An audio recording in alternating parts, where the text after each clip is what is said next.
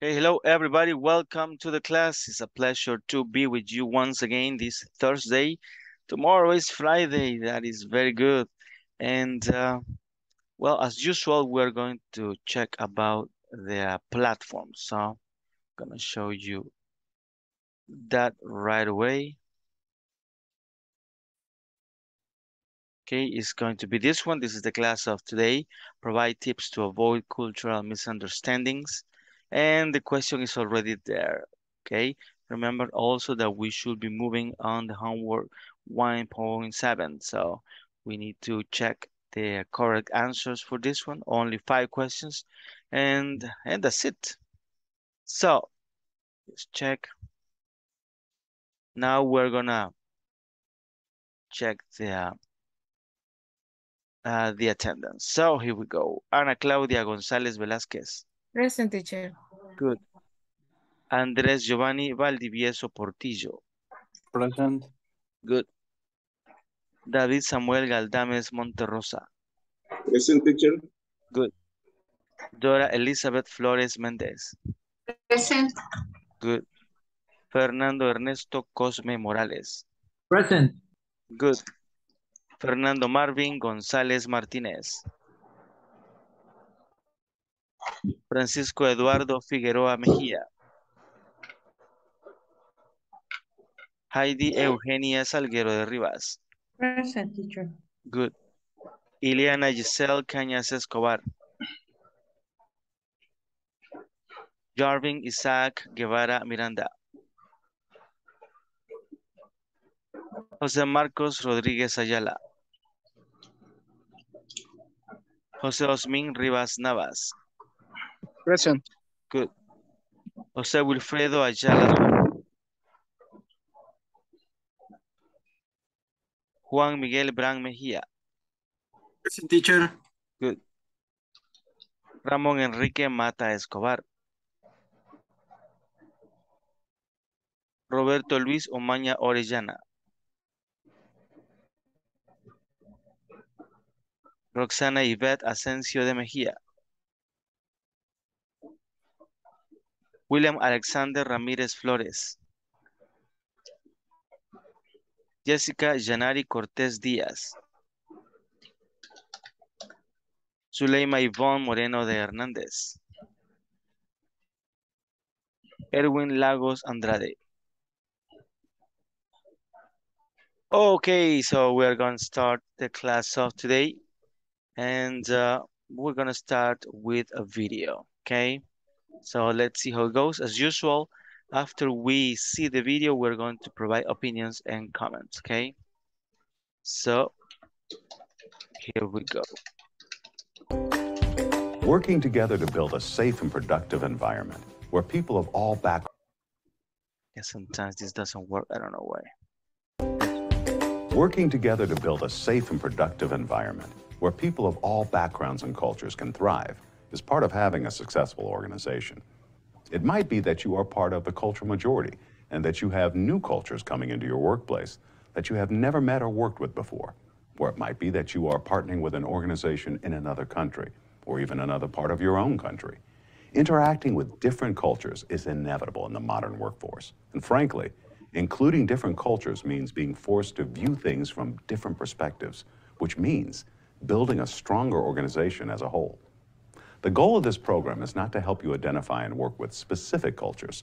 The goal of this program is to help you engage with people of any culture respectfully and successfully. Here are some really simple, basic ways you can do that in your workplace.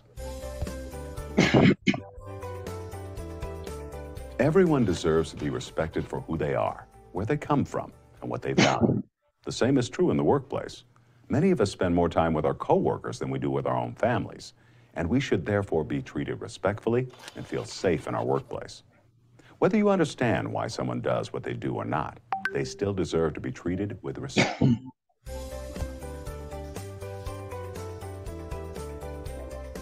Our way of being is so ingrained in who we are that we often don't notice the things that we do on a daily basis that may cause someone of a different culture to feel alienated or offended. This can be anything from the way we greet people, to our hand gestures, to our figures of speech. Become aware of the things you do in your daily life that might be confusing or offensive to someone. Different cultures have very different understandings of personal space. Some parts of the world are so crowded that they're used to standing closer, or even touching strangers while standing in lines. They're more comfortable talking closely, or it is expected or common to hug or give a kiss on the cheek when greeting. Your concept of personal space may be very different from those you are interacting with. Be aware of what you're comfortable with and find ways to respectfully communicate that if needed. We all get set in our ways. We do things the way we have always done them, and we likely do things pretty similar to the people we are around most frequently, but that doesn't mean we shouldn't be open to learning new ways. Listening to what others say gives you a lot of insight into who they are and how you can best interact with them. Really listening to the things they say helps you not only understand their values, which is an overarching indicator of how to interact with them, but also how they conduct business, how they view time, how they approach tasks and problems, and much, much more. It's one thing to be aware of our behaviors and the behaviors of others. It's another thing to be accepting of the behavior of others. And it's another thing altogether to be flexible ourselves. The ability to adjust what we're doing in order to accommodate what others are doing is one of those easier said than done things. Being flexible includes compromise and a willingness to change, two things that aren't always easy for us to do, but that are worth doing. It's just a fact that things will not move as quickly when you're learning to work either within or with a new culture. Be patient with yourself and with others as everyone adapts and learns the group dynamic.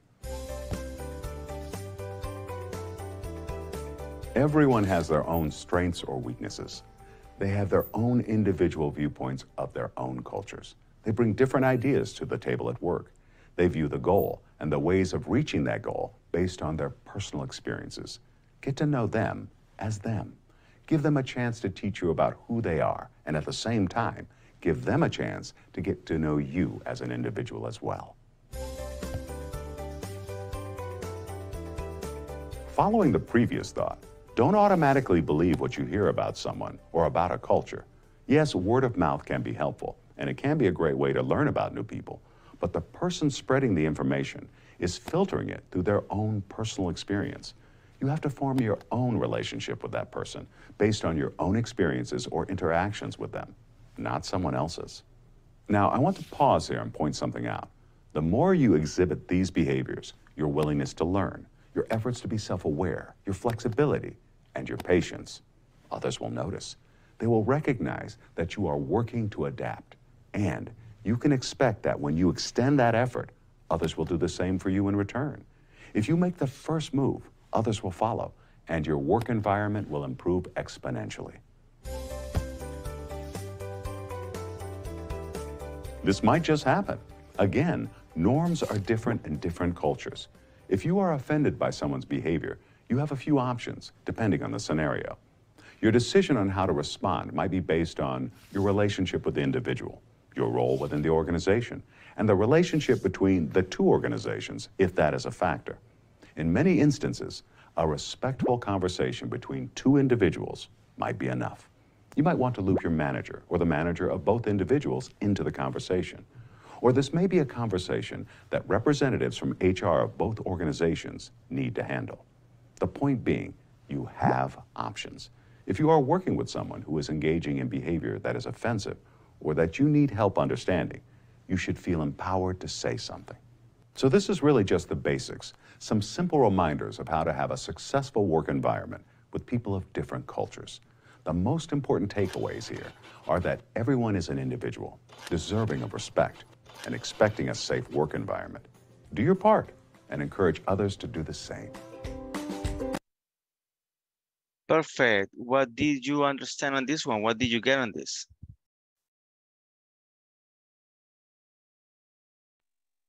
Well, we need to see the other like individuals, like others.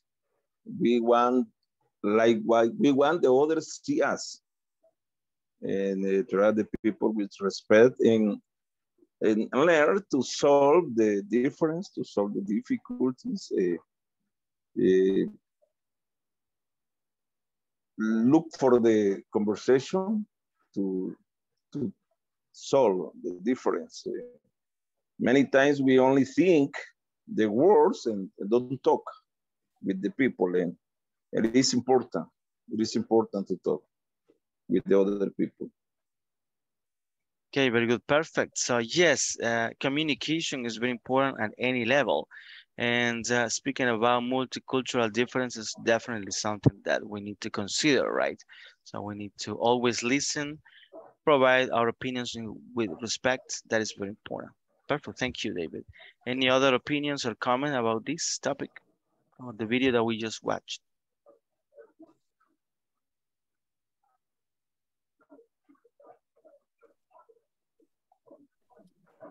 This video contains like a kind of etiquette is the right word for meetings. Yeah. And in order to keep a safe and productive work environment, it's, what he was talking about is we must be we must be able to receive feedback. I understood for the attendees, and also be able to listen what the others say. We must understand that everybody has different ideas, and we have to ignore the rumors. And another important thing is that is particular behavior that is affecting to me that maybe we think that is offensive to me. We need to look for options for help.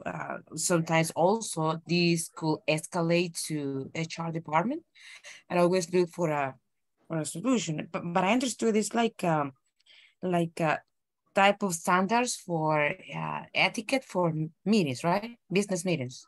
Okay, very good, perfect. So yes, there are things that are going to be important, as you say, respectful, listen, many things. So of course, everything is related not only for work, but also for a social way for you to be in any place, right? So it's something that is expected from you and from everybody. Any other comments or opinion on this video?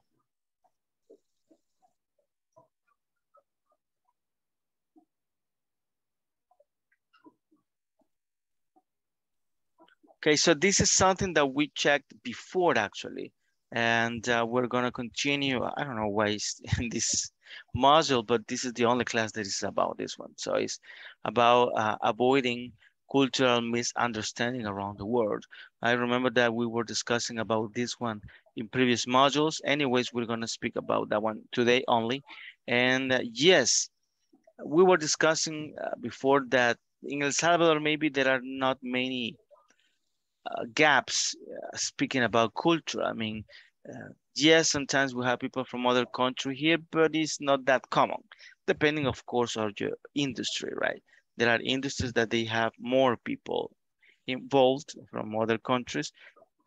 In general, let's say that the most that we have is people from San Miguel or people from different parts of the country, but not from other countries.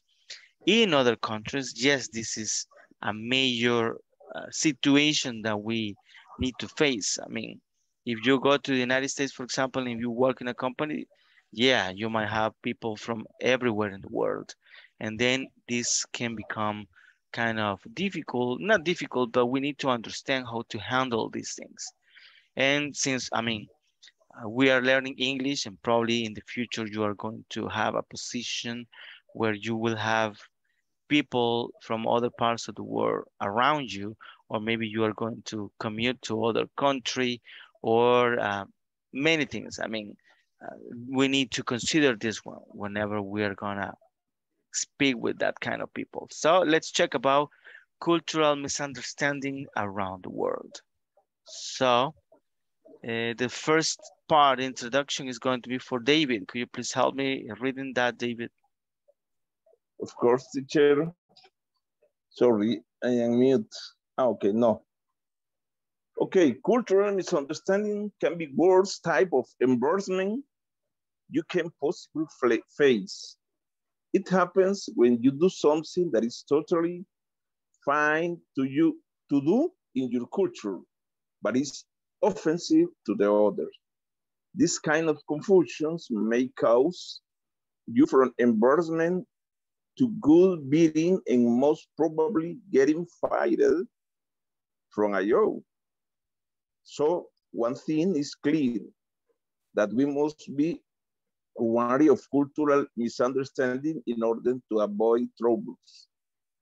It can happen both ways. Sometimes, unintentionally, someone may hurt your feelings, and sometimes maybe you will offend someone terrible. In either case, you should always accept that there is a possibility that cultural differences are causing communication problems, and be patient or forgiving instead of being an aggressive. You should always respond slowly with kindness. Do not jump to the conclusion that other offended you intentionally. It is always better to research about all possible misunderstandings that might take place in that particular country. You choose from education. So here are some of the most common cultural misunderstandings one may have to face. Perfect, good. So what did you understand on this one? That we need to be careful because some things that are normal in our country maybe is an offensive conduct in the other countries or in other places or in other region of the same country. We need to be aware and to be patient with the others when we feel offended, but maybe it's not the intention to the other people for us. Okay, very good. So that happens. I mean, so when you don't know about these differences with other cultures, sometimes we do things that for other people might be offensive or disrespectful. And the other way around, I mean, other people might say or do something that for us is not good. So, yeah, we need to be aware for first of all, and then we need to try to understand, right? So that we are different. I remember a particular situation. I was in a meeting with a group of people from Chile, and they invite us to the beach. The beach was near, about 5 minutes walking. And I said, yes, I want to go. But let me go for my swimsuit, but in Spanish, I need to go for my calzoneta. And this guy was laughing. What happened? What do you need? I need my calzoneta. And well, what happened? And I realized that it was something, a misunderstanding. And the guy said me after that calzoneta in Chile is la ropa interior femenina. And it was embarrassment for me, but we need to learn that kind of things. That is so true. And that happens. I mean, sometimes we speak very normal, right? And I mean, in other places, in other cultures, I mean, the good thing is that almost always is funny, right? It's like, oh, what you say is funny here. So, but sometimes might be disrespectful. In speaking about the job at the office, I mean, that is something that we need to be careful. And that happens in many ways. I mean, for example, I had a friend that she went to live to Spain, and after a while she took her mother with her. And you know, here in El Salvador it's like normal that she said, bájese de la mesa, el gato está, bájese, and she speak like that one. And she used to do that one there in Spain. And everybody was like, hey, your mom really respect the cat. I mean, it's very formal with the cat, and I don't know what's going. I mean, it was kind of a different thing, right? But yes, sometimes might be some other thing. For example, in Korea, it's not permitted that anybody touches the head of children because they believe that there is the soul. So if you touch, I mean, here in El Salvador, it's like, hey, the little kid, right? But there is like, oh my goodness, what you're doing. So that is offensive, right? So things like that happen. So we definitely we need to take and consider this one. Good. So let's go to the first part. It says hand gestures. So there are 4 paragraphs. The first 2 paragraphs are going to be for Ana Claudia. Sure. Hand gestures. It is always advised to mind your body language when in an unknown company, especially if you are in a foreign country. Sometimes the hand gestures you make can have different meanings than what they have in your country. You must be aware of okay sign you make with your thumbs up. In Iran, it's considered an insult. It's known as bilak, I guess. Yeah. Bilak, which is a substitute to what showing middle finger means. Ooh. In Brazil and France, the okay sign where thumbs and forefinger meet to create a circle is an offensive gesture that refers to an offensive gender mark. Unless you are really looking forward to a pounding and few days in jail, I suggest you avoid it. Okay, what do you get here? Oh, I didn't know it was so offensive in Iran and also the other meaning in Brazil.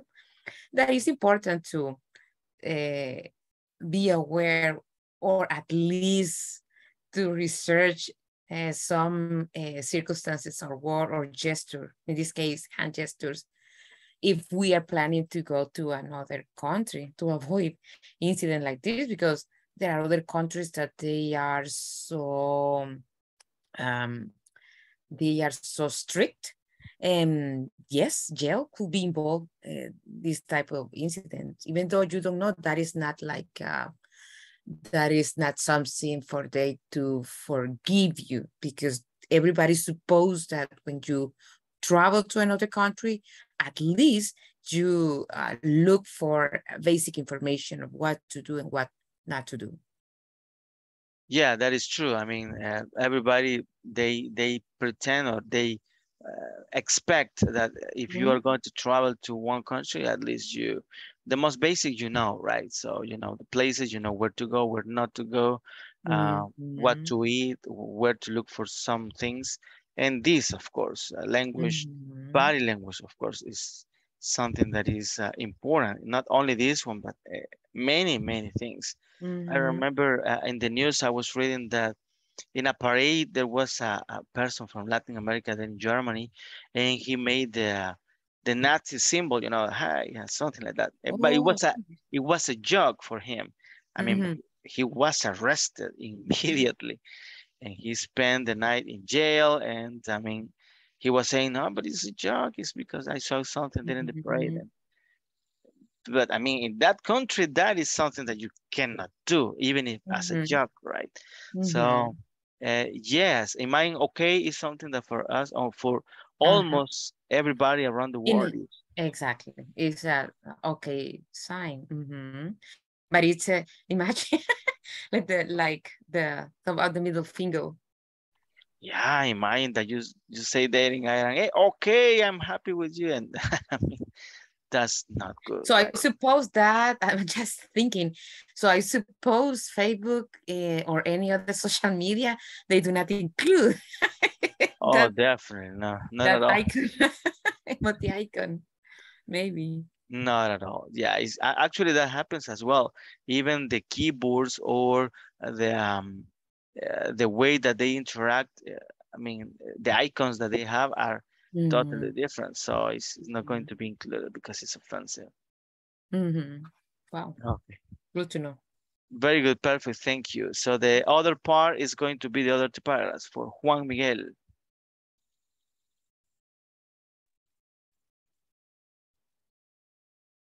Hey, I used to travel, yeah. Yeah, that's the one, and the other one.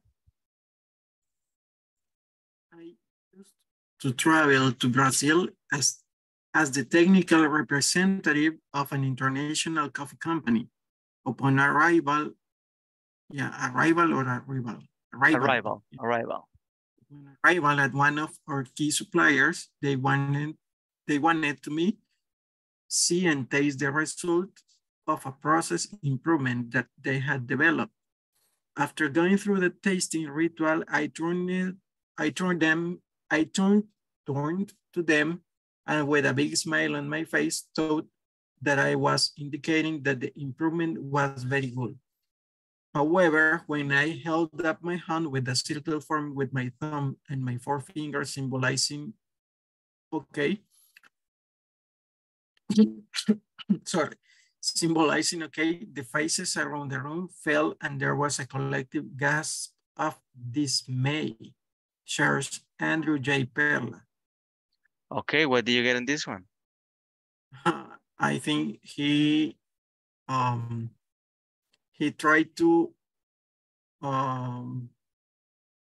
communicate something, but with the gesture, with his body language,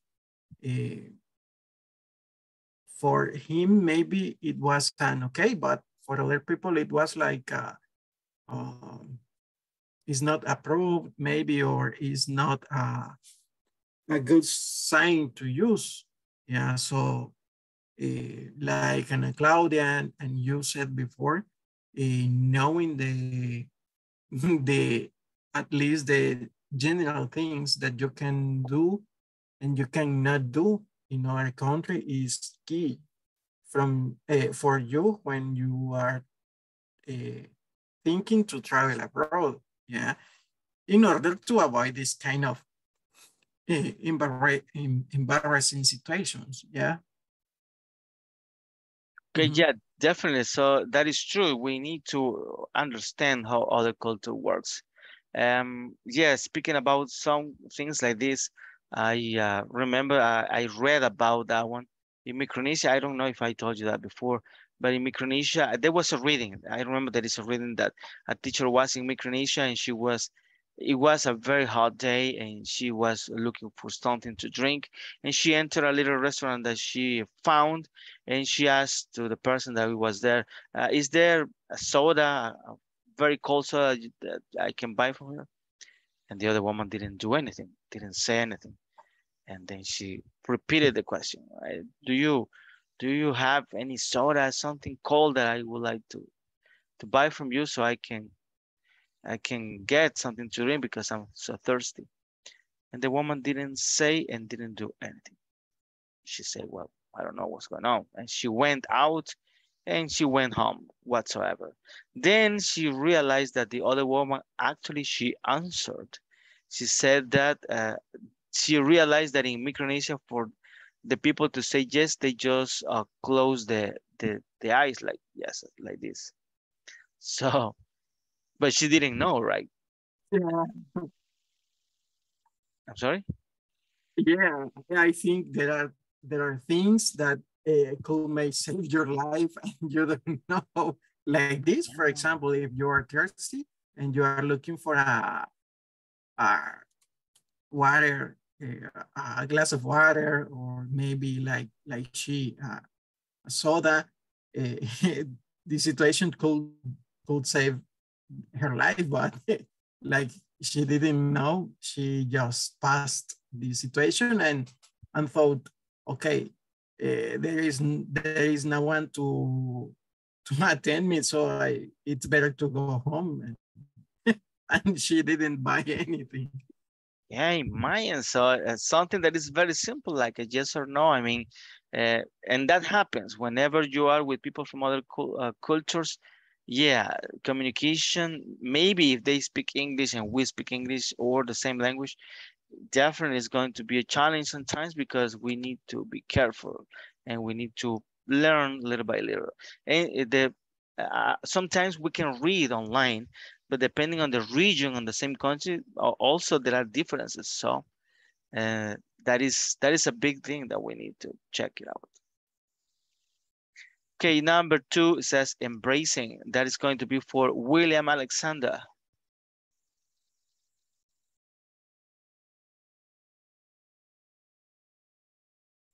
Not possible, William.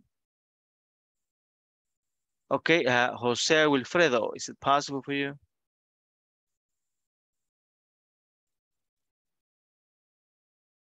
Not possible either. Dora Elizabeth. Okay.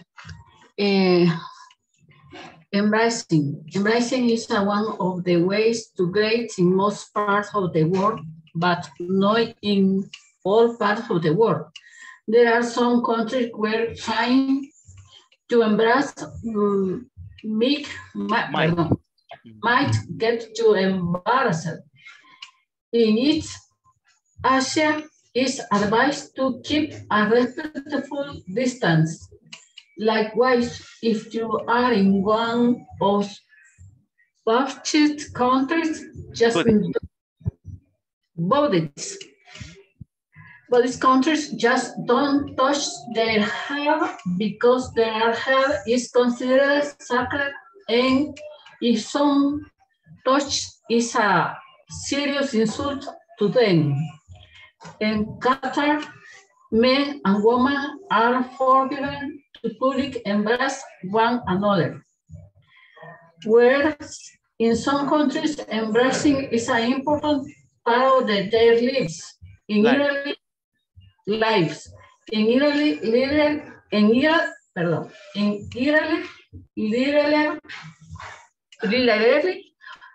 embracing one another is a regular basis, a common custom, like which in many other countries, whether they are Muslim, Christian, or Jewish. It is common custom to meet near and dear by embracing. However, you might want to avoid embracing opposite gender no matter where you are. Seriously, don't try it. They will not ask which country you are from. Good. What did you understand in this one? In this case, embracing is no a custom in many countries. For some countries, it's a insult, maybe, or offense. In other countries, it's a show the kinds or kinds of the respect or I don't know, cariño, care. Yeah, that you care, huh? Yes. Okay. So yes, embracing is something that is like very common in some countries. Here in El Salvador, in Latin America, actually is kind of something common, right? Maybe you don't embrace, you don't hug a woman that you don't know or that you meet. In some countries, I mean, yeah, that happens. But in general, there are countries where it's not possible to embrace another person. It doesn't matter what happens. So, and there is the other example that I was telling you that don't touch their hair because it's sacred and it's not good, right? In mind that in Qatar, men and women are forbidden to publicly embrace one another. So it doesn't matter if it's your brother, your sister, your mother. In public, you cannot embrace other person. It's impossible. Actually, I was reading the news that for the World Cup, some women, they have to follow the rules of the country in certain aspect, not all the aspect, but they have to continue doing that one because it's the rule for the whole country. So yeah, it's something that we need to understand, right? Very good, perfect. Number 3 says, mind your feet. That is going to be for, let's see, Jose Rivas. It's possible for you.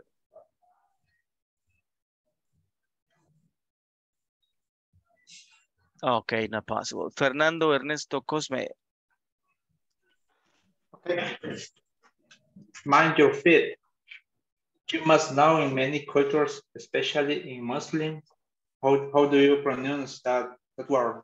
That is Muslims. Muslims. Okay. Salt of feet are directed very carefully. If you are pointing your feet salt to someone, it is like disrespect them. Richard Cook from Naples, Florida, shared of Florida, okay, Florida, shared of his experiences when he had a meeting with a client. I like to sit with my legs crossed. I was in London at a business meeting with an Arab client, and while my legs were crossed, I was showing him the sole of my shoes. Afterward, someone told me that was an offense to an Arab. No wonder I didn't get the sale. Good, perfect. What did you understand on this one? It's very interesting. In my case, I didn't know about that. It's very important when you, for example, if you have a business meeting with a person from another culture, is you can read, or you have to read something about what are the or how to be with that kind of person, because you don't know, and it's very important because if you want to do business with another person from another culture, you have to study about the cultures and how to trade him or she. That aspects are very important, and in this case, he didn't get the sale, so maybe you can learn about this experience.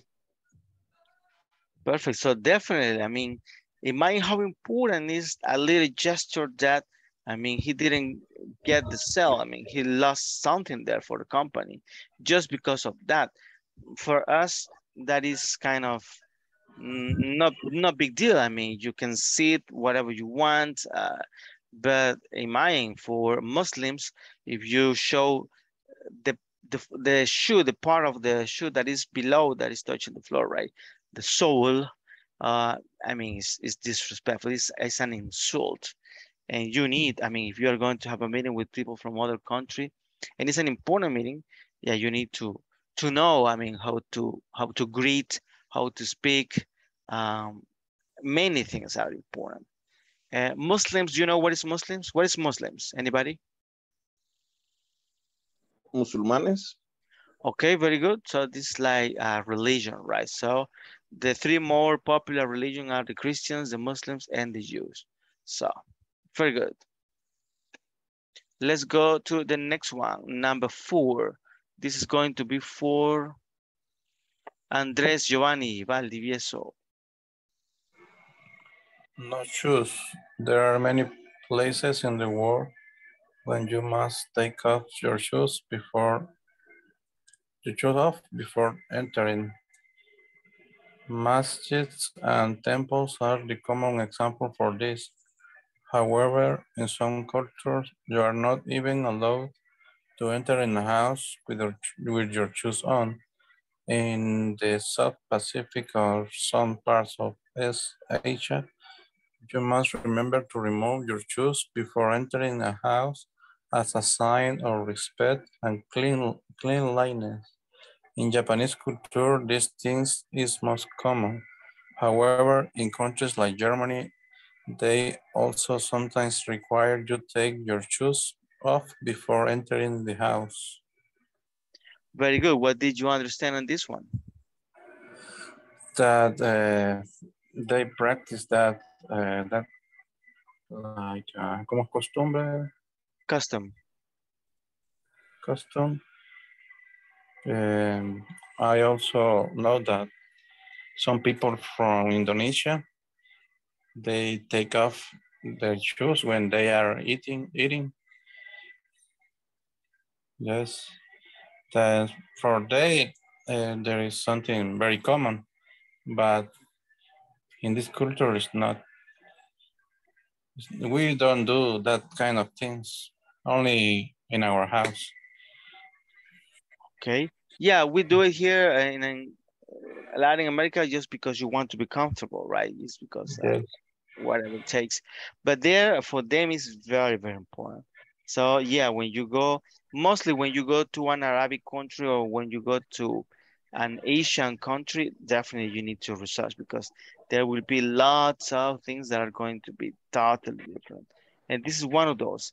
I mean, for some people, for some regions, you need to remove your shoes. Of course, you need to be ready and have a clean and new socks, right? So you don't have another embarrassment. We went on a house of a Chinese guy, and we need to leave our shoes in the entrance, but you need to sit down in the floor. Right. In the floor, and there is a table, and but you don't put your feet toward the table. You need to put your feet from the front to behind. It is important because you don't sit down like here. You close your feet in front of you. That is not possible. You need to put the feet behind you. Is for us is a very uncomfortable position to eat. Yeah, it's uncomfortable, definitely. But you are right. Those are things that you need to do whenever you are there, right? So, and of course, since they have practiced all their lives, it's very nice for them. But if you go and do this for the first time when you are a grown-up, definitely it's going to be difficult. It's going to be difficult. So some things are easier than other things. Like, for example, when you need to eat with the sticks, the Chinese sticks, right? So that is something that you need to practice. It's not that easy. I mean, it has to be something very important. In some regions, you cannot eat with other things, just with sticks. So there are many things that you need to learn whenever you go to other country. Okay, number 5, it says using words carefully. So this is going to be for Heidi. Okay, teacher. Using words carefully. Words can be sharper than a sword. They should always be used carefully, even if you are in homeland. Oops, sorry.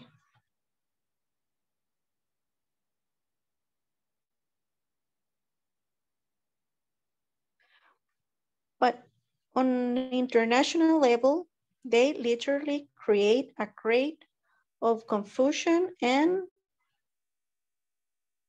sorry, I'm not wearing my glasses, and awkwardness, right? Yeah.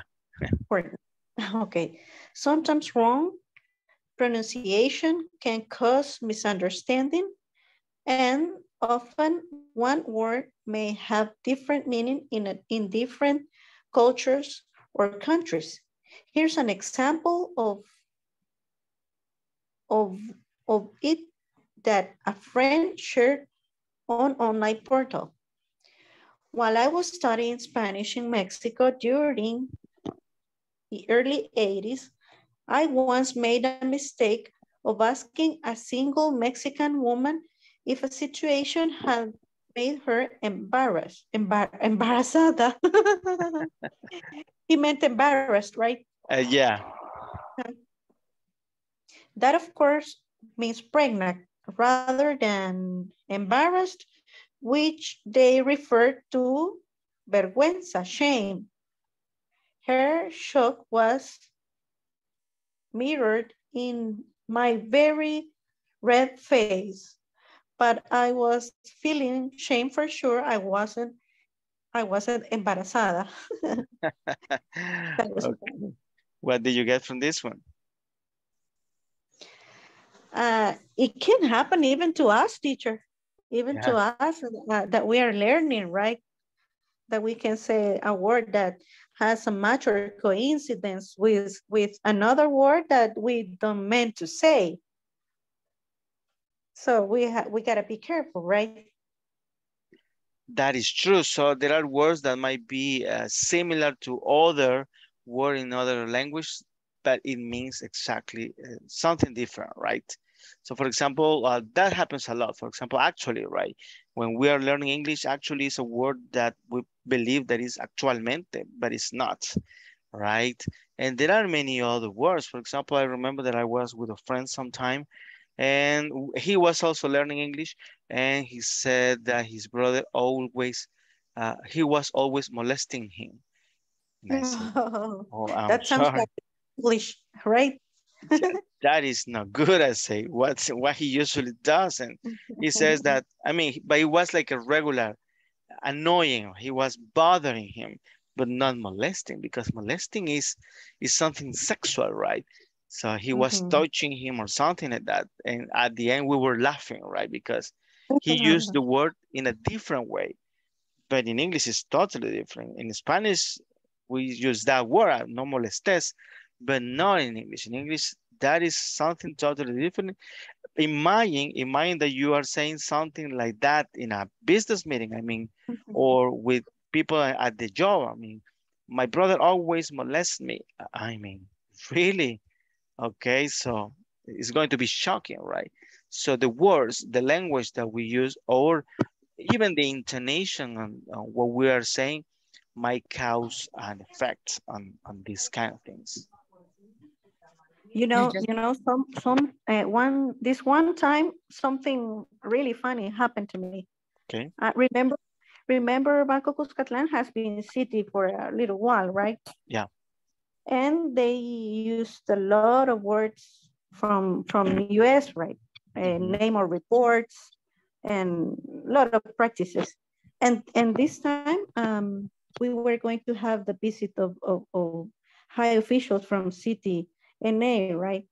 And we all branches had to share with them this report called placemate.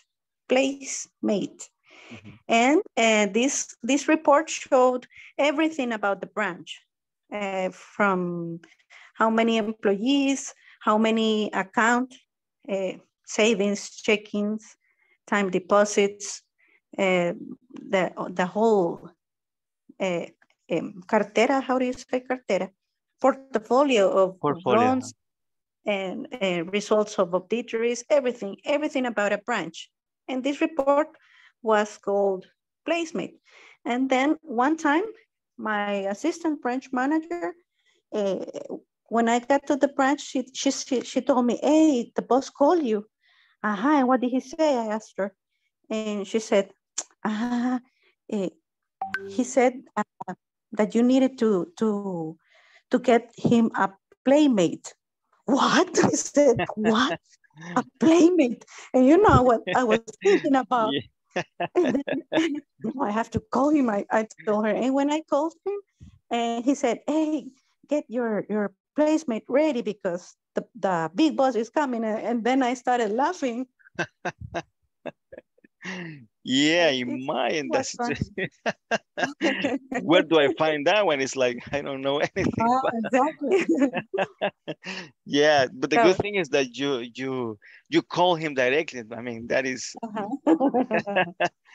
yeah, but that happens. I mean, a little word, a little misunderstanding, and that can cause you a big problem, or at least that you are embarrassed, right? So that is That is something that, yeah, as I was telling you at the beginning, in the most of the cases, maybe it's going to be funny, right? You say a word that in another country means something different, but in some situations, I mean, it may cause you problems, and we need to avoid that. Yeah, it's true. Perfect. Thank you for sharing. Okay, and well, these are like the most common, but there are many other that might be not that common, but they can happen. Do you remember any other situation? Let's see.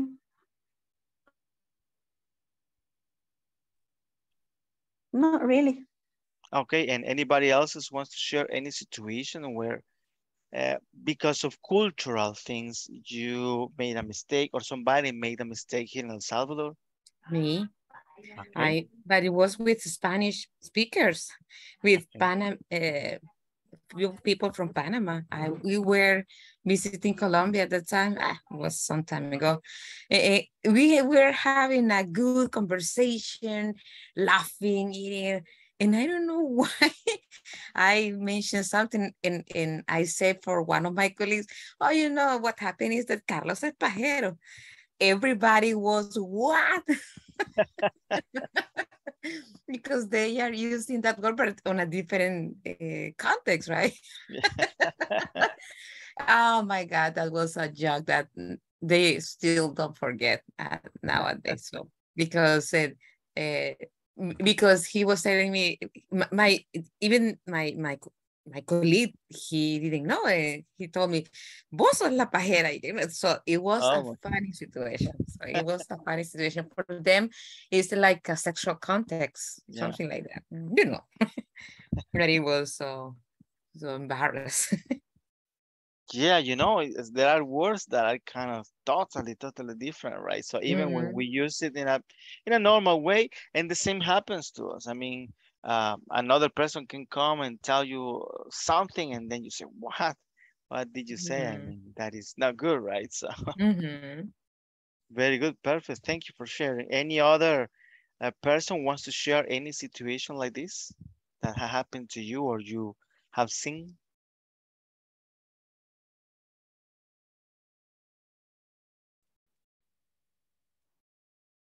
Anybody else's?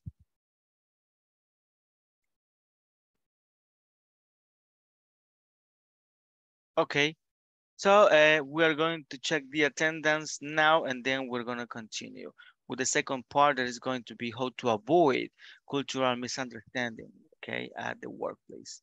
So, but first of all, we're going to check about the attendance. Ana Claudia González Velázquez. Present teacher. Good. Andrés Giovanni Valdivieso Portillo. Present. Good. David Samuel Galdames Monterrosa. Present teacher. Good. Dora Elizabeth Flores Méndez. Fernando Ernesto Cosme Morales. Present. Good. Fernando Marvin González Martínez. Present. Good. Francisco Eduardo Figueroa Mejía. Heidi Eugenia Salguero de Rivas. Present. Good. Ileana Giselle Cañas Escobar. Jarvin Isaac Guevara Miranda. Present. Good. José Marcos Rodríguez Ayala. José Osmin Rivas Navas. José Wilfredo Ayala Sorto. Present. Good. Juan Miguel Bran Mejía. Here, teacher, present. Good. Ramón Enrique Mata Escobar. Roberto Luis Umaña Orellana. Roxana Yvette Asensio de Mejía. Present. Good. William Alexander Ramírez Flores. Present. Good. Jessica Janari Cortés Díaz. I'm here, teacher. Good. Zuleima Ivonne Moreno de Hernández. Erwin Lagos Andrade. Okay, so we are going to continue with a little video. Okay, as usual, we're gonna watch the video and then you're going to share what you got or if you have comments or opinions on this one. Okay, so let's watch the video.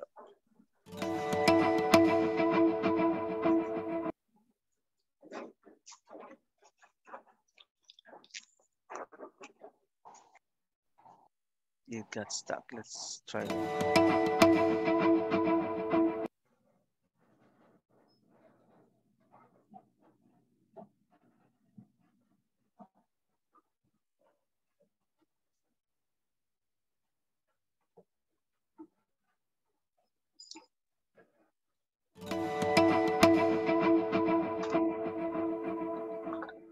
How many of you have found yourself in a situation where you're talking to someone from another country or from another culture, even from another state or city, that you don't quite get what they're saying?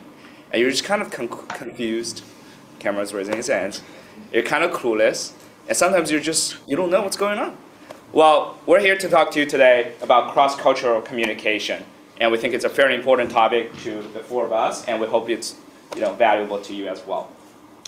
So first thing we want to show you is cross-cultural exchanges everywhere. And I put up a little bit funny picture there, but it shows you that even in simple places like a market, remote place in China, that it still exists as well. But so the point here is, did you know that translation service is actually a $40 billion industry and it's growing 8% a year? Did you know that 40% of your classmates here are from another country? Did you know that also terrorism and cross-border commerce and all of those things require nuanced cultural understanding that's sometimes actually beyond the simple language? And what I will show you here is a picture of a George W. with King Abdullah from Saudi. And you might find that strange, but it's actually in their customs to hold hands while two men talk. It just goes to show that it is really a powerful aspect of communication, that all these cultural differences underline what we say. So the things we also want to point out is we haven't had a session on cross-cultural communication from this class, so we think it's underappreciated in some sense. And sometimes, we all speak English here, obviously, at the GSB, but it really belies some of the underlying differences that people don't really express from a purely linguistic perspective.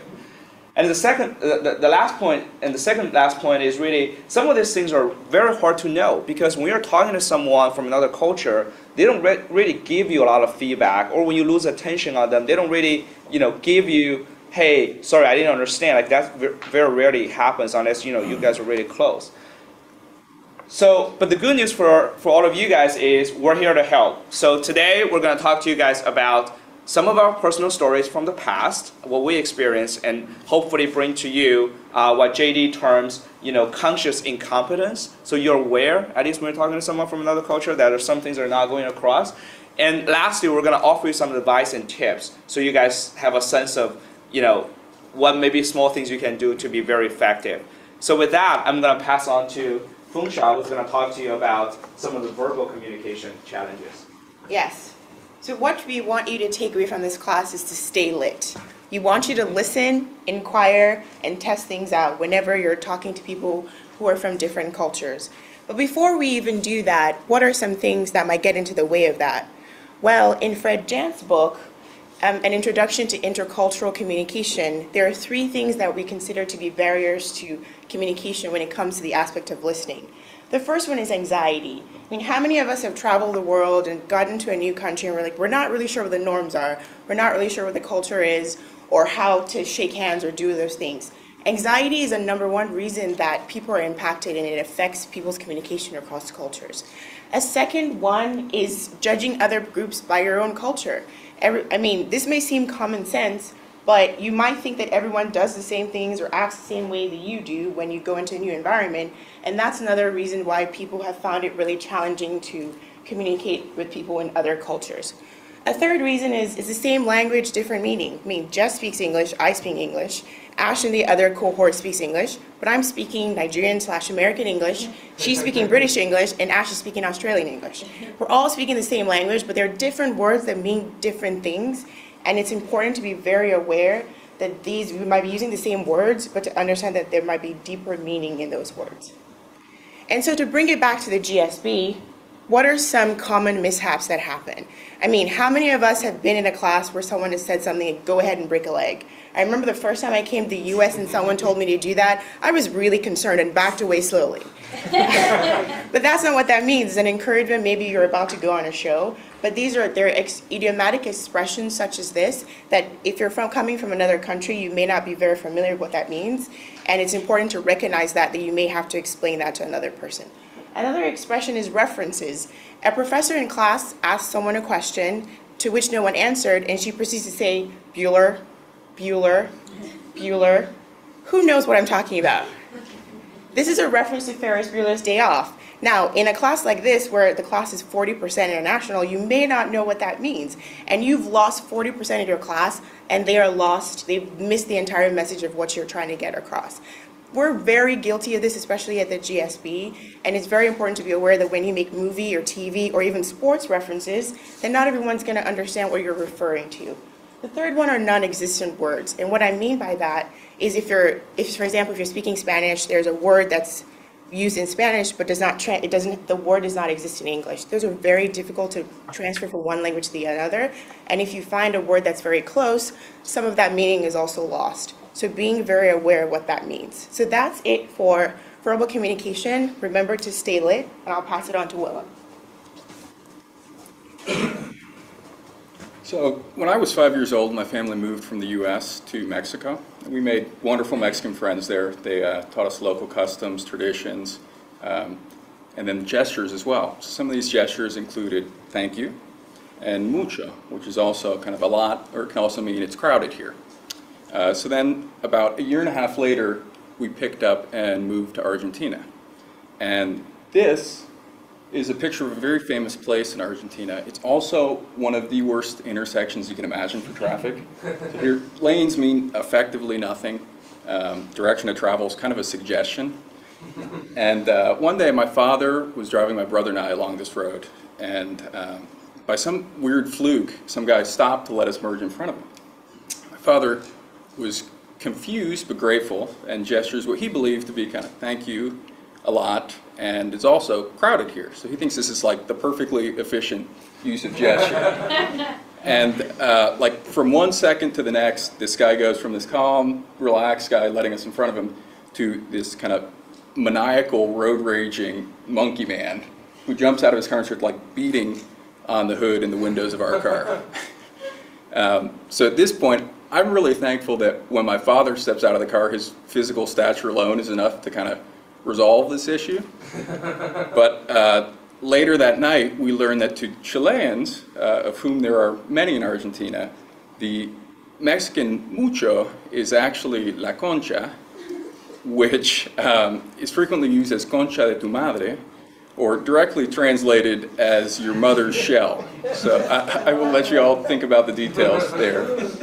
But this was an example of a dangerous assumption you don't want to make about nonverbal communication. So while it can be an extremely effective and useful tool, I urge you all to be both aware and respectful of not only the obvious differences in kind of personal space or gestures, although I guess not that obvious to my father, or eye contact, but also kind of the more subtle and nuanced differences in the cultural understanding of time, kind of the pace of activity, and the use of silence, and also the use of touch. So with that, I'm going to turn it over to George. Thank you, Willem. That was the Mexican thank you, not a suggestion about Willem's mother, who I'm sure is a wonderful lady. Has anyone in here ever used a translator? Has anyone? It's a very interesting and challenging experience. I was in the military and I served in the Middle East and then in Southeast Asia. And a lot of the partners that we worked with to mentor and conduct their own missions didn't speak English. They either spoke a language of Afghanistan or Tagalog, which is a language in the southeastern Philippines. So I often found myself dealing with translators. And so the tools that I'm going to share with you today are things that I learned the hard way through a lot of sweat and tears and embarrassment. One of those that I'd like to highlight is that humor doesn't translate nearly as well and through another language, particularly through the filter of a translator. if you can imagine, the downside of really offending someone in another language is huge, and trying to get a small chuckle out of someone isn't even worth the risk. My advice to you, don't try and make a joke through a translator. Something that I am very guilty of is that when I would have meetings, I would speak to my translator and I would lose rapport with the audience that I was actually trying to speak to. So I would maintain a conversation and eye contact with one individual as he or she was meant to translate to the audience. And I completely isolated and marginalized this person because I focused on the translator. So I'd encourage you, if you're ever using a translator, in fact, just be mindful to maintain rapport and body language and eye contact with your intended audience, not your translator. Something that to me seemed intuitive as I looked back and having made these mistakes is something about preparation. Sit down and present with your translator or share your slides with your translator prior to the actual event so that they can proofread and help you out and actually own your own message. Something that's unique about translators is that you think you have your own microphone, but what the audience actually hears is the translator's message, not your own. So if you're going to own your message, make sure that you craft it exactly how you want it and practice with your translator. There's a number of other things that I have stories I would share with you, but we're running out of time. One of those is around jargon and colloquial phrases. I think we've learned a lot about that this morning through Willem's gestures as well as the sports metaphors, but I just want to reiterate it. Don't try and make a colloquial phrase through a translator because it just isn't going to work well.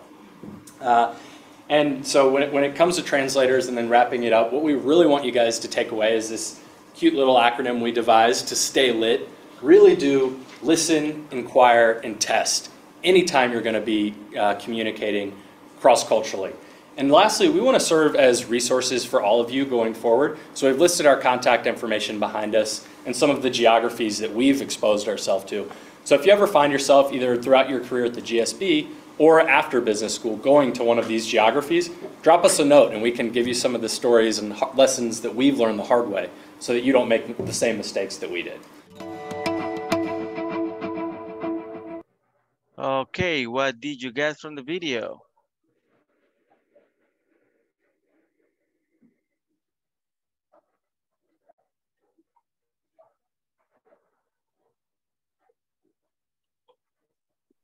Okay, they are sharing some experience that they traveling out of the USA and how they were embarrassed by this experience or how they feel in that cases. And it is important to know about, even though in the near here in Central America, we have many differences. And we need to be careful what we speak in other countries and with people from the other countries. It's important. Okay, very well. So that is it. And they were sharing, you know, these are university students and they are presenting to a class about that one, about the way that you're going to present or to speak, communicate with other people. And that might be dangerous if you do not research, right? Any other comments or opinions? I think, teacher, that it's interesting use of technology. Nowadays, we have very useful technology. For example, the advice that he also is used translator when we are in other countries. And today there is a lot of tools, but for translate, even in real time, even with your camera, you can translate an audio that had to write and then I don't know some words. That is very helpful because these tools that exist in the past, today is more, I don't know, easier for us. I have never been in this situation, but I think that all people have a cell phone in your pocket. So I think that it's very easy with other people, but I don't know. I have never been in this situation. Maybe it's complicated because I thought about English, but there is a lot of language there outside. So maybe I think in, for example, in I don't know, Sweden, that is very complicated. I don't know any word from Sweden. So I had to trust completely in the translating. Maybe it's knowledge, so it can fail, but it's a little hope. Okay, perfect. Thank you. Yeah, actually, that is true. I mean, yeah, you can use a software or anything like that. Nowadays, it's easier. But yeah, I mean, they were saying also that, for example, if you use slangs, I mean, it's not going to be possible to translate properly. Or if you use slang, even when you speak with other person in the same language, they won't understand. And also sometimes with the humor, right? With the jokes that they say sometimes, it's a little bit difficult because they won't, I mean, that is not possible to transcend. You won't be able to translate the joke in a proper way. So it's kind of difficult. Yeah. You know, the girl said that it's not recommended to translate joke or idioms you as a person in the translate. It works, I think. Yeah, I mean, it's not a good idea. If it's going to be like a formal conversation, maybe that will be good, but don't try because maybe it's going to get you in trouble. So it's better not to do it. Good, perfect. Any other comments or opinions?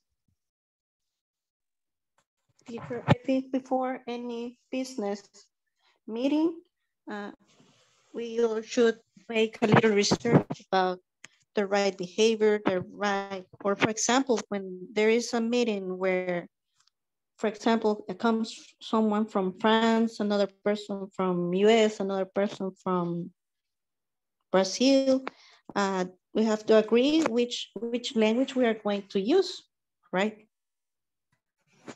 And for example, once happened to me that where we're going to have this business meeting with people from China, and my boss was telling me how the way we should behave, right? And I asked him, hey, not about the language. Do they speak English? I asked him, oh no, never speak English to a Chinese. They don't like it. They bring with them their own traducer, right? And no, don't speak in English to them because they don't like it. Okay. So, Yeah, that is so you true. you have to do a research, right, to be ready That and is to true. behave the right way. Yeah, to behave properly more when you are in a business meeting, definitely is going to be very, very important to research in advance, right? How it's going to be to speak with your boss. The way that you did, it was totally the right path because they know the company, they know many things. So research is going to be very important. So you behave in a very good way. And speaking about business, of course, it's going to be something very valuable because you don't want to ruin the business just because a gesture that you made or some a word that you say. So it's totally important. Good. Any other comments or opinions? Well, in my case, when I started to be a WFM, was really complicated because well, I know that you don't know, but well, my boss is from India, so they have a lot of religion and a lot of beliefs and well, a lot of things so different than us. So first, I need to make a little research about that to speak with them. So Very good. So we need to that be is careful when you speak. yeah, we need to. I mean, yeah, whenever you have a person from other country, you need to research to understand how it's going to be uh, the communication, right? Even worse if it's going to be like in a call or something like that. I mean, you need to speak very clearly, and of course, try to understand the accent, the words that they're going to say. Very good, perfect. Any other comments or opinion?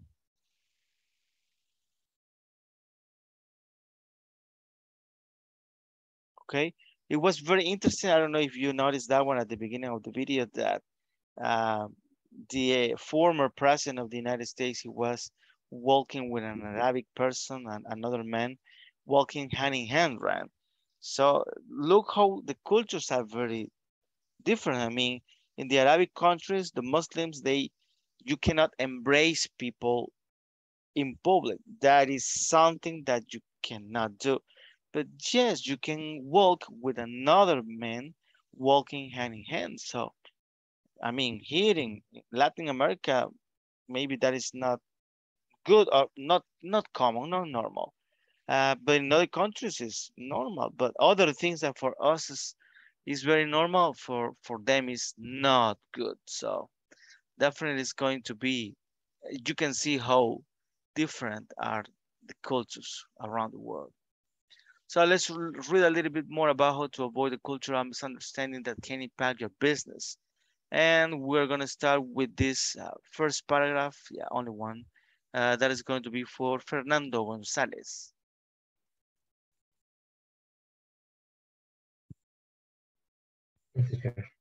Globalization has led to an swing in cross-cultural working collaboration, be it between business clients or work colleagues. Additionally, the global labor market now mandates many managers to seek talent across cultures and borders, with some teams only working remotely. While this has led to fantastic innovation, business expansion, and invaluable working relationships, the speed with which internationalization and globalization has happened means that employees may be unprepared to deal with colleagues and clients from other cultures. A lack of awareness of cultural differences, whether minute or glaringly obvious, can make or break a working relationship or potential business deal. Continue. And no, like that one. And what did you get from that? It's I think this topic we will discuss in the last module, right? A teamwork of a global team with people of different races, different cultures, different language, and it's a good idea because your team can be a powerful team because you have different points of view, different person, different cultures. It's very good for all people sharing experience, not only in the world, just for your personal growing is very helpful that other people share with us, share with you their experience. In the work can be very useful because all people can collaborate and with other people, technique that other country, but exists the bad sides because these differences or that differences can make problems, maybe problems Yeah. can generate problems in the team because it's possible that people don't understand each other and can generate misunderstanding, problem, and low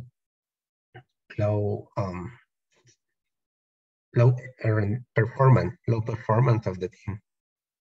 So Okay. for one side is good, but in the other hand, there are bad aspects.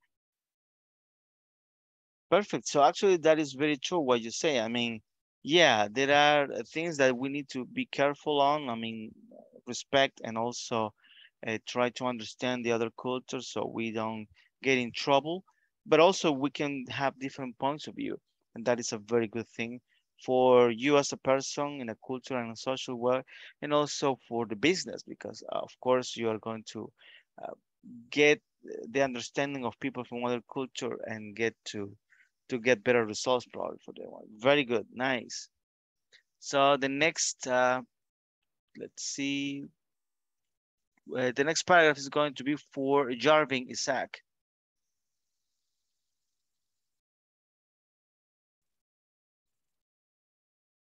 Not possible. Zuleima Yvonne.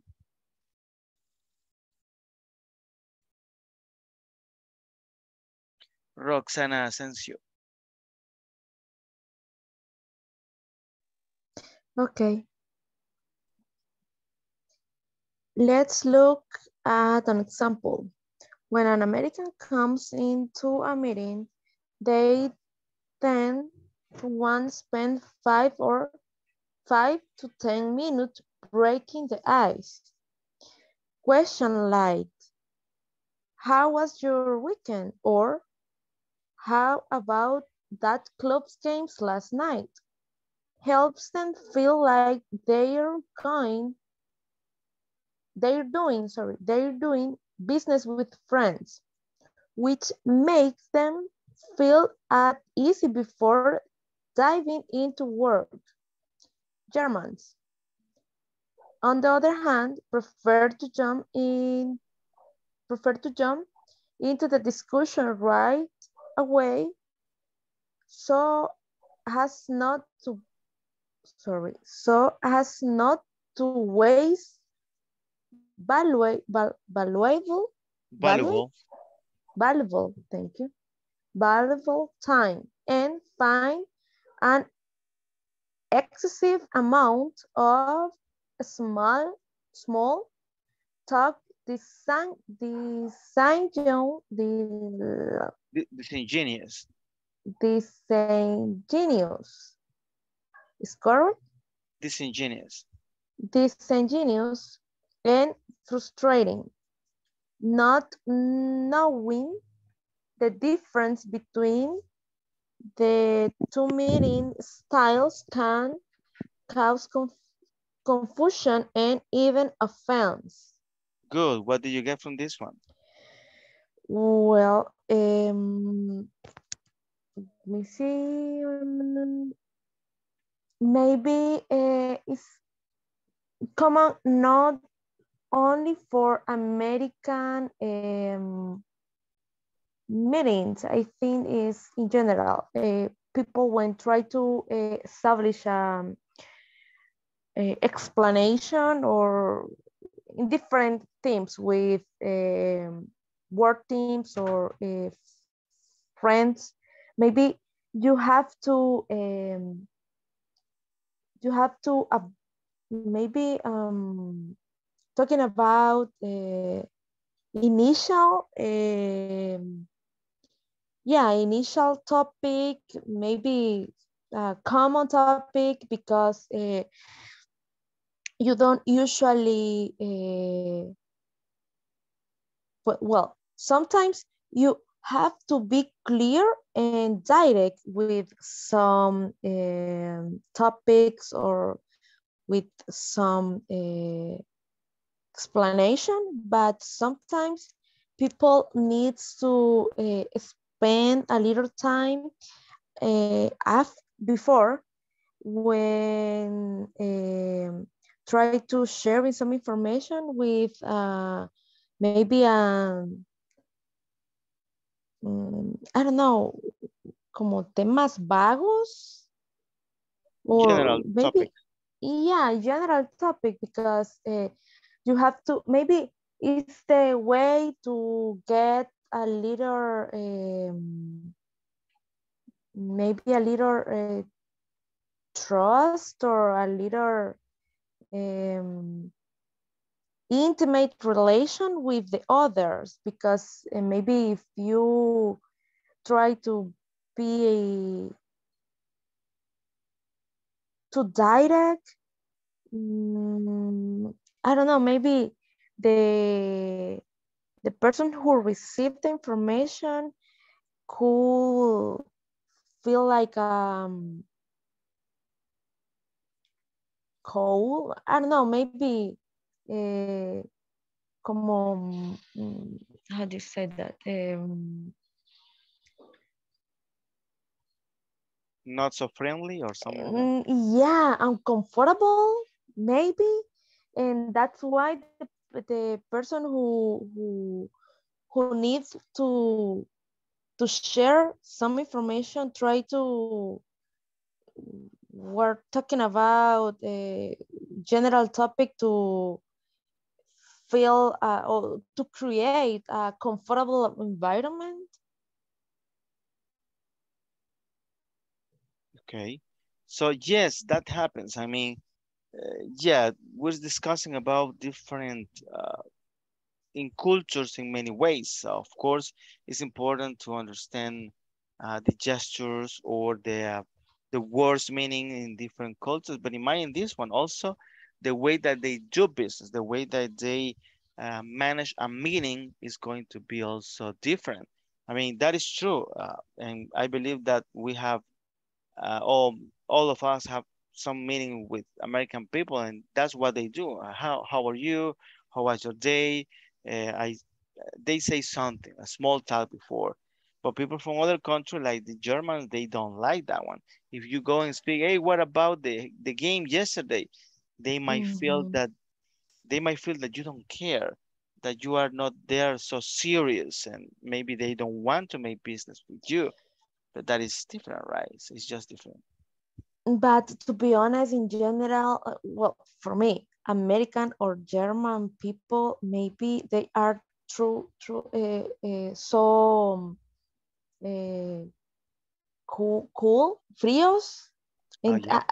yeah, and direct, because when I receive some mails, the American people always are very direct.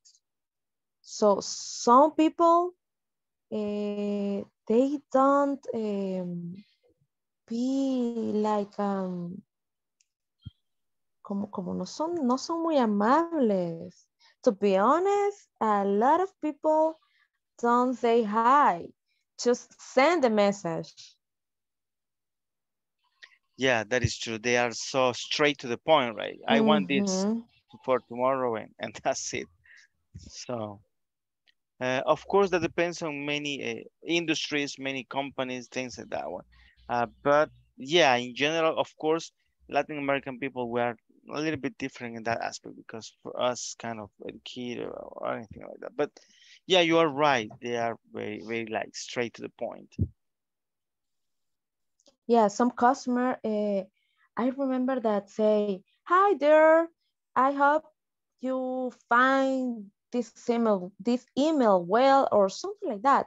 But I receive a lot of email just with the specific issues, and maybe if I receive email from the uh, gerencia, yeah, the Manager? general, yeah, maybe I understand. But if you receive email from an external people, mm, you think that the rest of the people try to or could be como amables, Kind.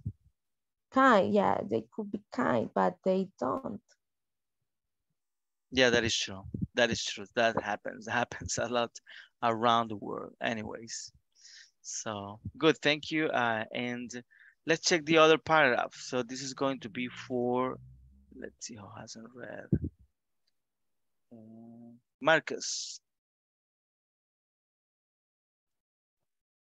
Okay, teacher. Since Erin Mayer, I start. Yeah, please. Okay. Erin Mayer, an intercultural coach and the author of the Culture Map, Breaking Through the Invisible Boundaries of Global Business, described a client in her book who went to a performance review at an American company where she worked, wherein her boss needed to lecture her about her poor performance. but because Americans often begin with a lot of positive feedback, whereas the French give negative feedback quite directly, with the positive feedback being rather implicit. The French woman left the feedback session feeling proud of her performance. For her, the positive feedback overpowered the negative feedback.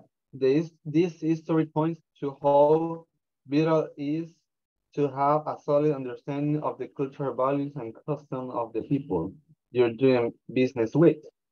Failing to adjust and accommodate for the wide variety of cultural norms present in business today can alienate colleagues, make business deals go awry, and tarnish your company reputation.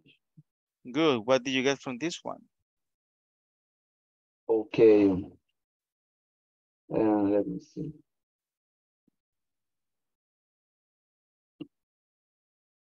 I understand that in this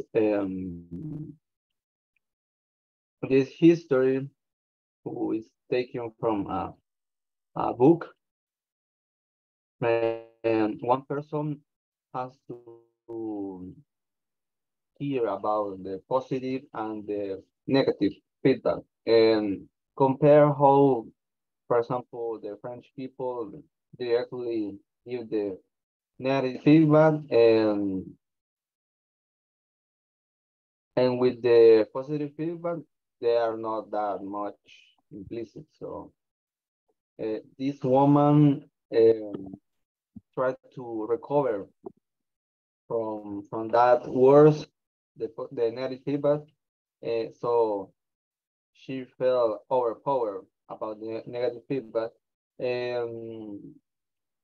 She understood that sometimes, or the main point of this is that sometimes we have to understand the cultural value and the variety of the perspective from the other people in this globalized world, even more in the business world. That sometimes we are talking with Chinese people or French people or American people, they have a distinct perspective or point of view, so they say the thing that they have to say directly, or they say in an implicit way. So it's important to understand the feedback from the people we are doing business with, and try to get the best, the good instead of the bad things. Okay, very good, perfect. So yes, I mean, it's important not only to say things properly, but also the way that you say it, right? So, and yeah, people, as we were discussing before with Roxanne, sometimes they are direct, sometimes they go straight to the point. Here with for Latin American people, sometimes we feel that rude. So it's not good, right? So unless you are with friends or something like that. But other than that, we are not like that. So the way that you say things also is important, right? There are two words here that I would like to discuss. Auri. Do you know what is auri? It's an adjective. Anybody? Okay. Not teacher. Okay, Auri is not that common, but yeah, we can learn that word. Auri is like inappropriate. Okay. And the other word is tarnish. Do you know what tarnish means?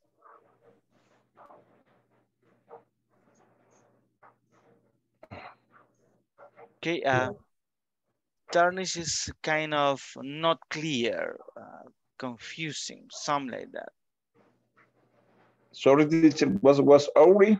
Auri was like inappropriate, not appropriate. Okay, okay. Good. Okay, so it says, so what should we do? Certainly we can all study the unique way every culture in the world does business and adapt. However, a little preparation and open mind can take you a long way. Here are a few tips for navigating cross-cultural business. Okay, and the first one says, as we discussed before, do your research. Okay, so the first one is going to be for, let me tell you who's going to be the first one. Dora, okay?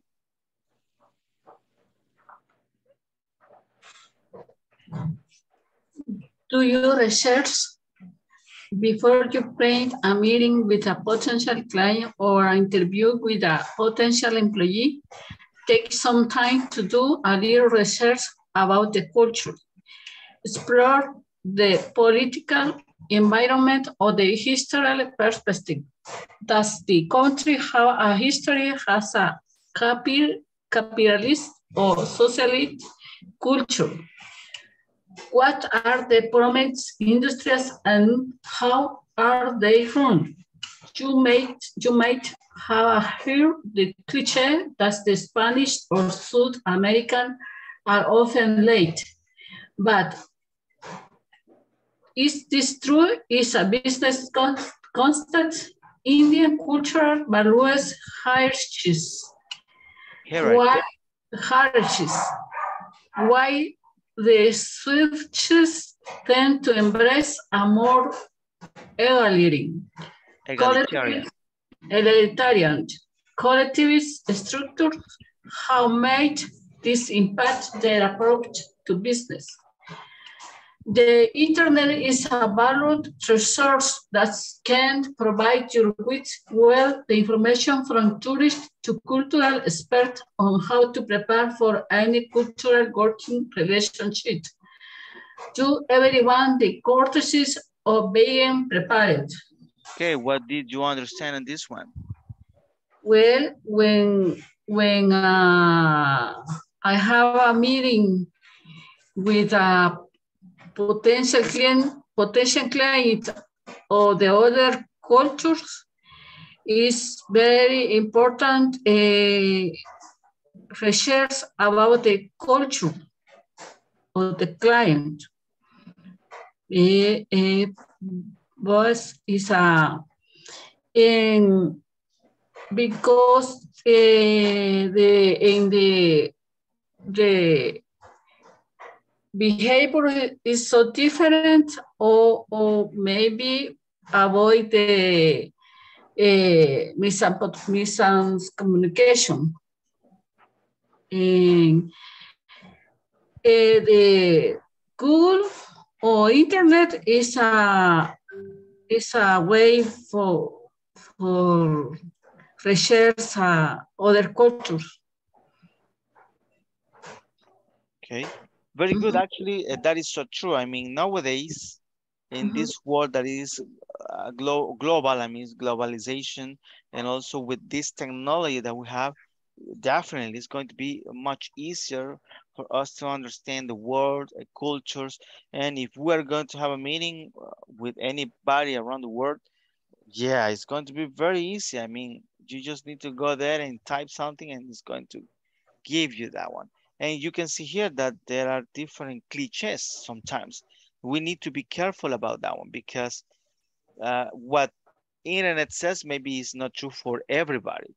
I mean, Latin American people believe that we are always late, but that is not true. For example, myself, I am never late. I try not to be late, never. So that happens. We cannot get general misconceptions about many things that we might have.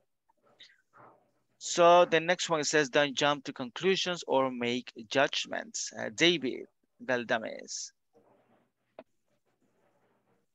Okay, teacher. Perhaps your client or colleague is being unusually quiet in a meeting, or is continually speaking out of turn. Perhaps you received feedback that felt particularly aggressive, or are uneasy with the collaborative approach of your new project management method. Instead of being defensive or passing judgment, give everyone the benefit of the doubt. Recognize that very direct feedback or lack of small talk might be part of the company or individual culture, and keep things in perspective. If your feelings have been hurt or you sense that something isn't quite right, start a discussion in most of all, keep an open mind. Good. What do you get on this one? It is important to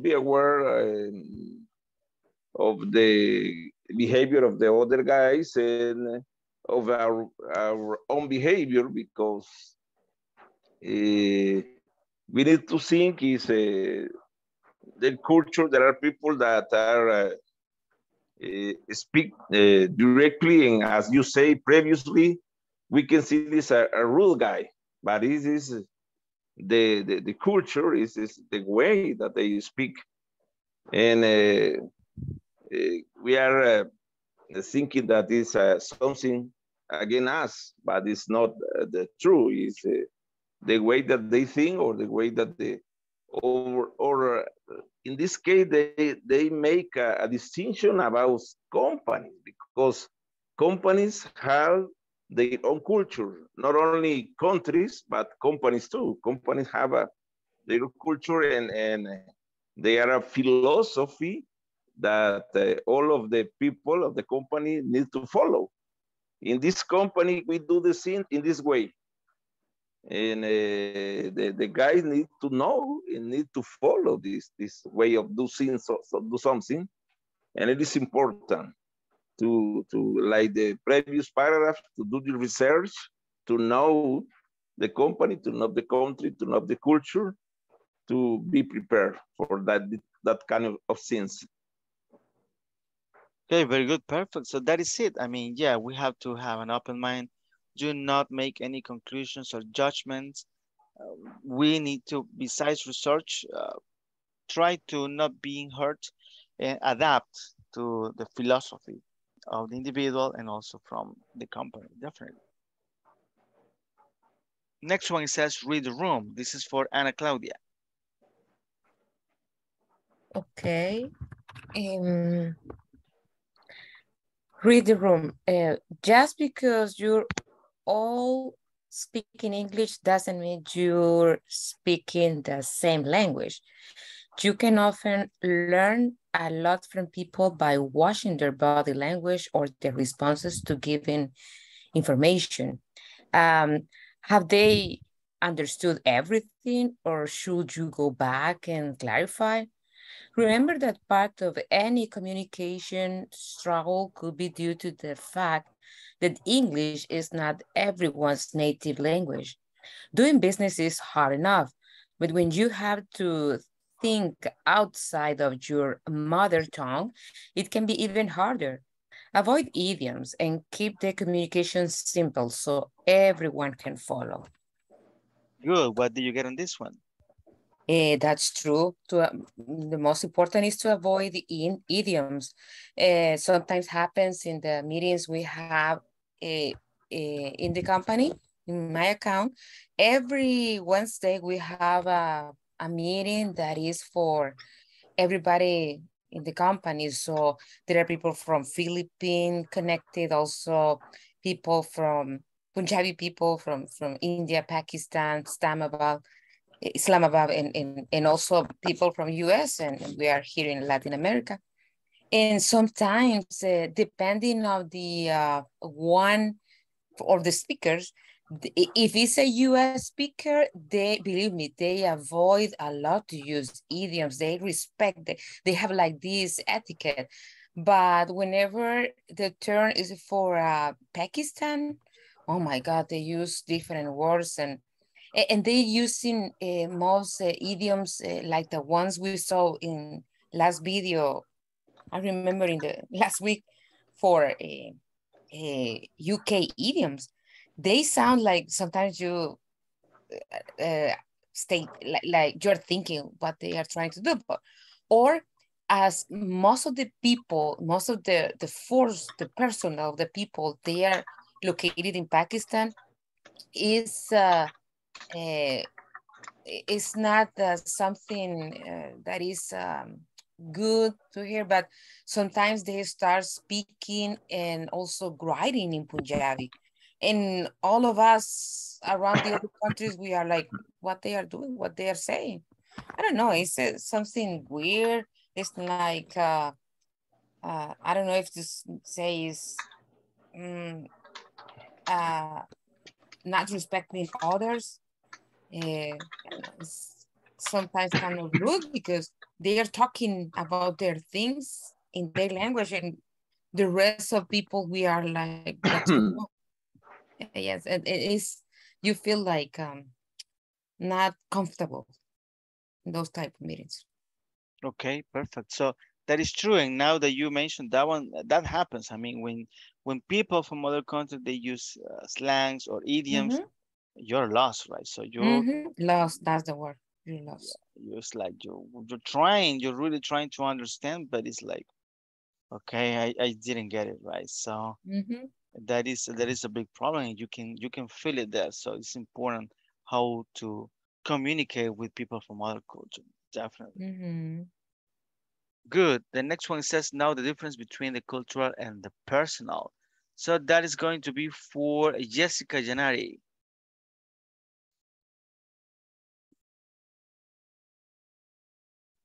Not possible. William Alexander.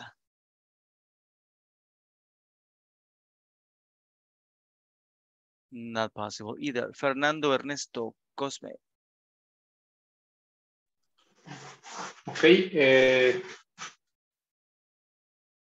The no difference between the cultural and the personal. Yes, please. Okay. Maybe you have met a Polish person who behaves a certain way, and you believe from this that all Polish people have similar traits to this of one person. But this likely isn't true. We are all an amalgamation. How do you pronounce that word? Yeah, amalgamation.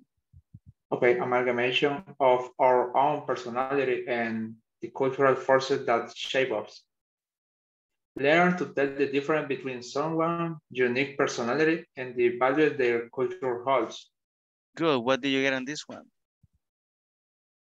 Well, maybe we have to be careful with when you are speaking with a person with different culture. In this paragraph they mention okay, you have to know what is the difference in a personal behavior and a cultural behavior. You have to be clear with that. Maybe you can see a person that is for you is a maybe the behavior is rare or something like that, and maybe for the person, this person is normal because in his culture or her culture, that kind of behavior is normal. But it depends. It depends of the person. Depends of the culture, nationality. It's different aspect that you have to take on care about this. That's it.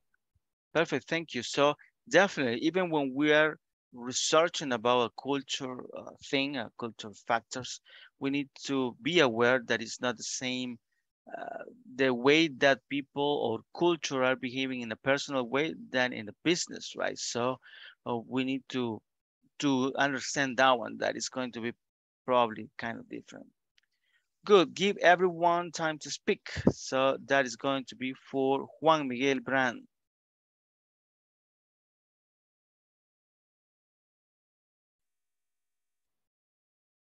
Not possible. Okay. Heidi, Eugenia.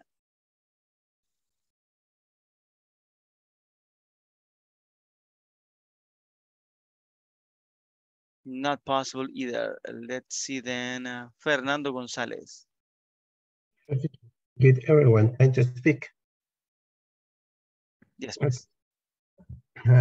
Chinese business associate may stay quiet for the majority of the meeting, waiting patiently for their turn to speak.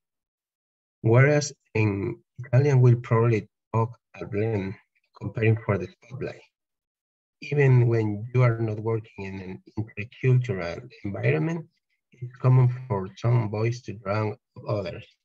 When facilitating a meeting among college or negotiation ideal, make sure everyone has their turn to speak and make their voice heard.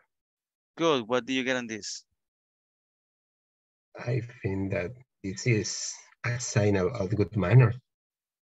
Like the paragraph says, even when you are not working in an intercultural environment, it's essential to you respect the opinion of the others and the turn of the other to talk, and wait for your turn and express your doubts or your opinion when it's your turn. In otherwise, maybe other people can consider you with bad manners. I don't know what is the word for Yeah, actually, bad that's it. education. Yeah, bad manners it would be. Bad manners. Okay, maybe the other person in the meeting can consider you a bad mannered person. But for me, it's a topic of good manners. Okay, perfect. Actually, I agree with you. I mean, this it doesn't matter if you are from France or Italy or El Salvador, right? So this is something that everybody needs to do. So to respect opinions and also to provide the time so everybody will be able to speak. Prioritize transparent communication. This is for Roxana Asensio.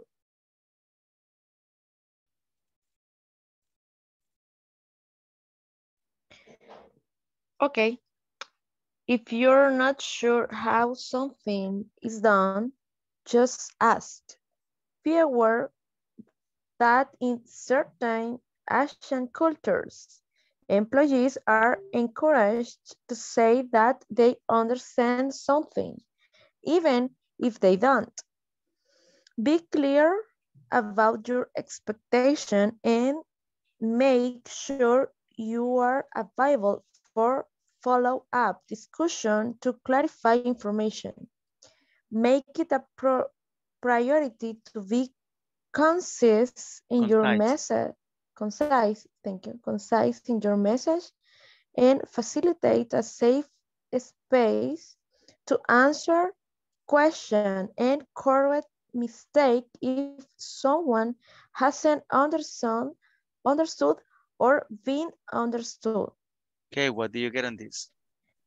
Well, in general, when someone is explaining a topic, always the first step is be clear with the information. But at the end of the explanation, it's important when they save a couple of minutes to try to clarify maybe some doubts, yeah?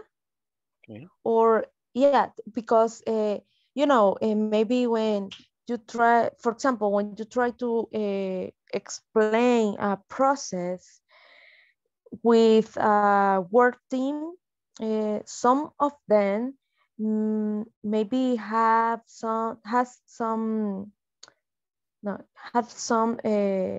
knowledge about the program or the topic, but maybe others they don't have a lot of ideas about the program or the process in general.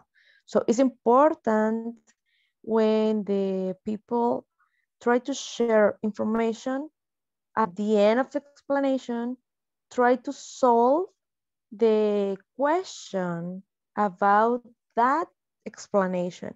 And maybe when, well, yesterday we was talking about that some person try to give feedback. Yeah, it's important maybe when you receive a question in your explanation, because maybe you can improve that empty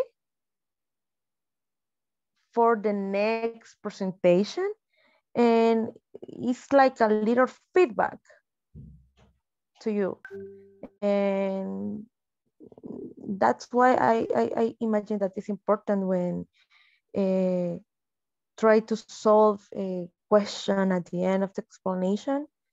And always is maybe it's a benefit for both, for the team because they solve the doubts, and for us has a explain, no, sí, como expositor, how do you say expositor? Exposed. Or expose, yeah, because you receive a feedback, you can improve for the future, and you can help the others. Okay, very well, perfect. Thank you. So, yes, I mean, I believe that everybody at this point, we know that if you don't understand something, it's better to ask. Also, this applies for the cultural thing, not only for the business or the way that things must be done. So, is it good if I go and wake up and go to the other part of the room or anything like that one? I mean, the way that you do something is better. It's better for you to ask before, just in case, I mean, you don't know if that is properly addressed, right? So that is very, very important. Good. Okay, there were a few more, but I will send you the link for you to read. Actually, it was just one more. Let's read it. Marcus, could you please help me with the last one? Okay, working across culture. Be united. No. Okay. Yeah. Sorry. Be united in your mission and vision.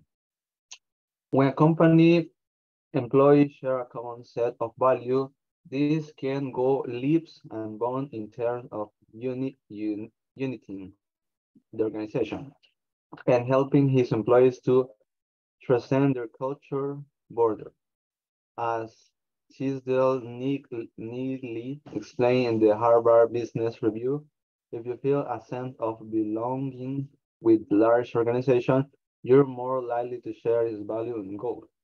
Likewise, when dealing with clients, a shared objective as to what your mission is what will allow your working relationship to transcend any culture barriers. Working across culture can be an invaluable experience, leading to professional and personal growth and lifelong collaboration, and even friendship. Remember, regardless of whether we're from Finland or France, Spain or Saudi Arabia, we are all people who want to succeed in our professional lives and find meaningful working relationships with others. Keep in mind what unites us as a business professional. Learning about and embracing our difference will doubtlessly lead to successful partnerships inside and outside the office. Good. What do you get in this one? Okay. It's important in the organization to set clear the goal, the vision, and the mission. And because in that way, the employees could be engaged or feel they are part of something big. They are part of people. They're in a team. They feel like in a family because they share the same values and the same goals. So share the same values could increase the good relationship, the friendship, and any cultural barriers. Because in this market, we have to deal with people from other countries. So it's important to gather the people to make them feel that they are part of something with the same values. So the professional and the I don't know, not professional relationship could transcend, and maybe we succeed in our objectives. Very good, perfect. So that is true. I mean, it doesn't matter if you are from different cultures, different parts of the world. If you have a common objective and you really work for that one, I mean, that is going to be something very good, and you will be able to transcend any barrier. It doesn't matter which one do you have. Good, my friends. I will be sending you the links right now, and also I will be checking the attendance since I know that you want to go to sleep. So, Ana Claudia González Velázquez. Present, teacher. Good. Andrés Giovanni Valdivieso Portillo. David Samuel Galdames Monterrosa. Present, teacher. Good. Dora Elizabeth Flores Mendez. Present. For you is the 101 today, Dora. Okay. Good. Fernando Ernesto Cosme Morales. Present. Good. Fernando Marvin González Martínez. Present. Good. Francisco Eduardo Figueroa Mejía. Present, teacher. Good. Heidi Eugenia Salguero de Rivas. Iliana Giselle Cañas Escobar. Jarvin Isaac Guevara Miranda. José Marcos Rodríguez Ayala. Present. Good. José Osmin Rivas Navas. José Wilfredo Ayala Sorto. Present. Good. Teacher. Juan Miguel Bran Mejía. Present, teacher. Good. Ramón Enrique Mata Escobar. Roberto Luis Umaña Orellana. Roxana Ivette Asensio de Mejía. Present. Good. William Alexander Ramírez Flores. Present. Good. Jessica Genari Cortés Díaz. Here. Good. Zuleima Ivonne Moreno de Hernández. Erwin Lagos Andrade. Okay, my friends, it was a pleasure to be with you. Have a very good night. See you tomorrow and dream in English. See you guys. See you tomorrow. Thank you. Good night, everyone. Good night.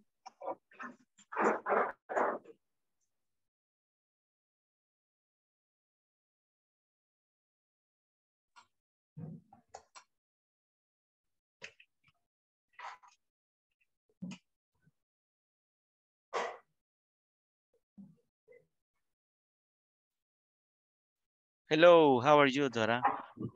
I'm fine, teacher. Very good, nice to meet you. And you have experience with the 101. So the first question is, do you have any questions about this module or the previous modules? No, no exactly. It's for me. Every class for me is important because I learn every day something. Yes. Nice, very nice, very good. And how do you feel that you are moving on? Do you feel that you are learning, that you are growing? Repeat, please. What the question? Yeah, how do you feel that you are moving on with the English class? Do you feel that you are learning, that you are getting something? Yes, I think I feel a learning. Yes, I like. Okay. I like it. Perfect, very well. And okay, remember that you can always ask questions in the class, and also you can ask me directly in the WhatsApp chat or in the Drupal chat. So if you have questions, it will be a pleasure to help you out. Okay, thank you. Is there anything that you want to practice or anything else? I try to practice in